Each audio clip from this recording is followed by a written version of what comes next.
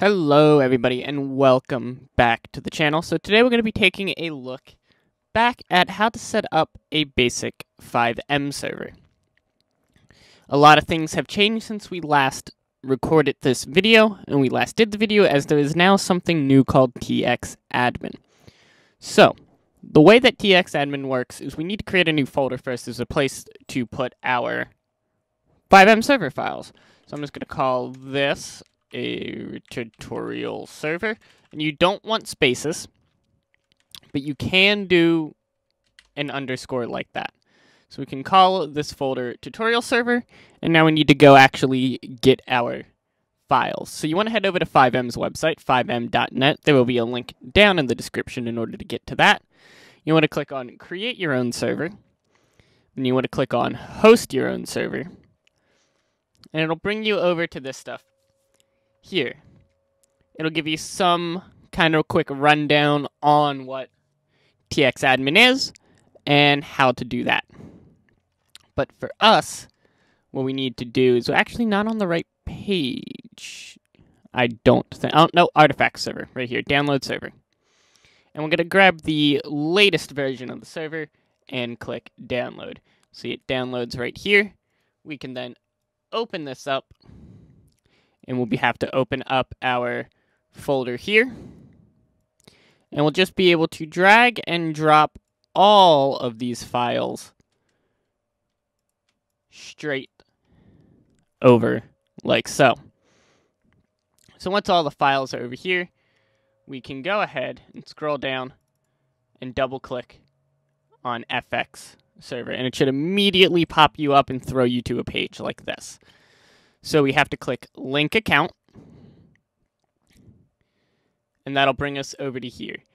Now it will probably ask you to sign in with your FiveM Forms account. So if you have a FiveM Forms account, go ahead and do that. But because I'm already signed in on my computer, it's not asking me to do that. So it wants us to type in a backup password. Put in a password that you will remember, and then click on save. And then here it'll say welcome, your name obviously, and it will want you to give a rundown on what you want to do. So in our case, because we're going to be implementing our own scripts and doing things like that, we're just going to click next. I'm going to call this tutorial server. Click on next again, and we're going to do local server data. So it wants us to give the name and location of the server.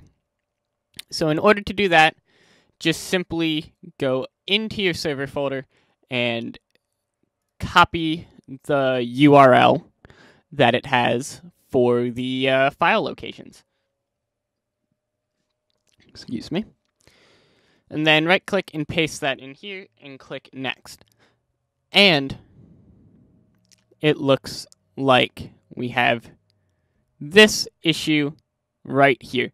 For me, it says that, hey, there is a resource set in our old FiveM tutorials server folder, but we don't want that. We're building up a brand new server here. So we want to head back over to our setting up of a FiveM server, which this will actually be the link down in the description. And we want to, where is it? So we have the artifacts. We need to go and copy Cfx Server Data. So open that in a new tab. It'll take us over to GitHub. And then we can go ahead and download this zip here. Open it up. Go in here, and all we need out of here is our resources folder. So then just go ahead and drag and drop that over into here, over into your main server set of files. Because now we can go back here, we can click next, and it's going to accept that. So again, go paste,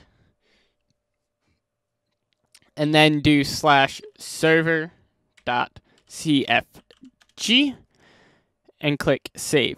Again, this file doesn't exist or it's unreadable. That's because we haven't created it yet.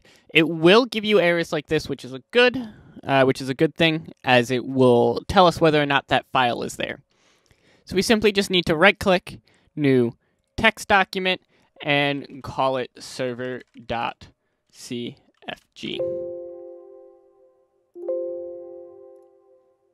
rename the file. We have our config file. And then if we click save, there's no endpoint. It's a blank file. So we can now go over to here and copy this set of stuff right here. Click on copy. We go back to our server.cfg. In my case, I double click it to open it because I use Visual Studio Code.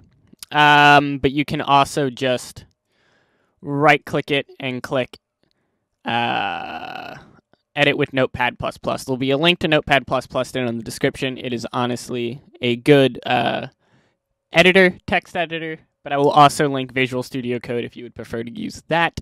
Instead, I'm going to be using Visual Studio Code throughout this entire tutorial series, as that's just what everything is default set to in my case. So we're just going to right-click, paste, and Control-S. We don't need to change anything in here. We can just close out of it, then pop back over here to set it up, and click Save, and Save and Start Server. Could not authenticate server license key. Click OK, because we actually haven't set our server key yet. Excuse me, so same thing as before. We go over to our CFG editor. You'll see down here where it says change me. So back over here in this list of stuff here, up at the top, it is going to tell us to go over to Keymaster. It's going to ask you to verify whether or not you're a human. So in our case, we have to click on all images containing boats. And once you do that, I believe that's a boat there. It'll redirect us. It'll ask you to sign in. And it will ask you to get a key. So in our case, we are going to... In our case, we're going to activate the dev server key. But you can just click on register. I've exceeded my key limit because I have 3 servers active. But we can inactivate that one. Click on register. You fill out your stuff here. So you would do your display name, whatever you want to call your server. The IP address. Without the port, use your public IP if you're hosting on your home network. Pick a server type, dedicated, VPS, pre-installed game server, server provider, or other / home hosted. In this case, with this tutorial set, we would be doing other / home hosted, which provider you're using, and then you would just type in home hosted. Verify you're not a robot, and click generate. But in this case, I already have a key generated that we can use. So, we can go over here, click on this, and we are going to copy our key. Now this is going to obviously be blurred out because this is a key that we will be using. Our FiveM server keeps trying to start because it keeps just trying to reboot into allowing us to have our license key. So just click OK. You can pop back over to here, our dashboard, and we'll click stop. Kill the server, make sure it's offline, and then we can go back into our CFG editor.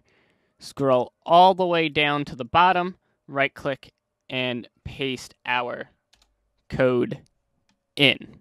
Once we do that, we can click on Save File, pop back over to our dashboard, and start our server. The server is online.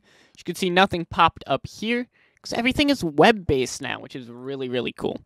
And it'll give us a whole bunch of information here in our actual chat log, or in our console log. We can view the amount of resources, can see the default resources here, and everything that FiveM gives us, or well, txAdmin gives us, or txAdmin, however you want to refer to it, as well as you can view the server log, you can edit the config file, you can view the diagnostics of the server, you can see how many resources are starting, your max clients, whether or not you have OneSync enabled, what your host machine is running, your txAdmin info, and different things like that, your schedules, as well as your processes, and how much memory FiveM is using, and different things like that.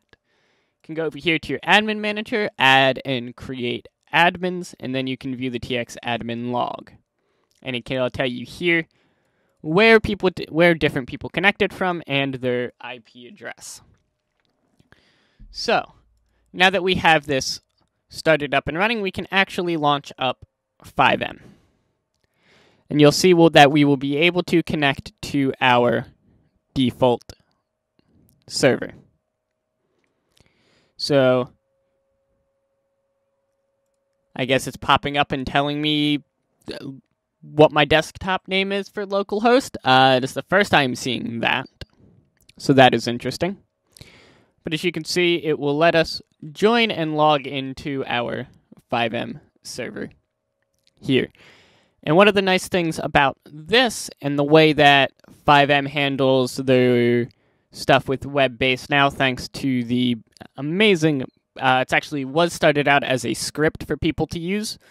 But what we can do is we can tab back over into Chrome, and you can see that I've logged in here, what my join date is, my session time, IDs, my history. We can ban the player for X amount of days, can DM, kick, different things like that. So you can see, pause our game audio here. We are in our server, but we can't do anything. So we can go ahead and close out of FiveM, and we'll be able to see in our console that we did have myself join. So, we can pop back over to here. You can see that there's now no players online. We can go to our server log, and we can see that I both connected and disconnected from the server, as well as you can click on that, and you can view the different IDs and things like that along with it. So guys, thank you so much for watching how to set up a custom FiveM server. Please be sure to like and subscribe, and tune in later this week for another FiveM tutorial where we cover how to set up and install ESX. Goodbye.